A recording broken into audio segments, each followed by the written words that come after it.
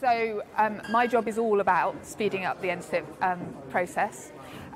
You'll know the government has set an ambition that from September 2023, some projects should be able to go through the decision process substantially faster. That's a really important, really galvanising ambition, but it is definitely not just about speed. And as we've heard today, speed sits very importantly alongside greener infrastructure delivery, alongside levelling up and better design, and our ambition is to really meet that sweet spot.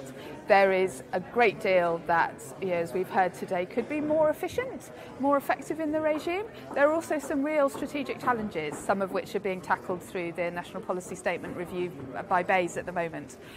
So there's lots of opportunities. It's a really exciting time for the NSIP regime.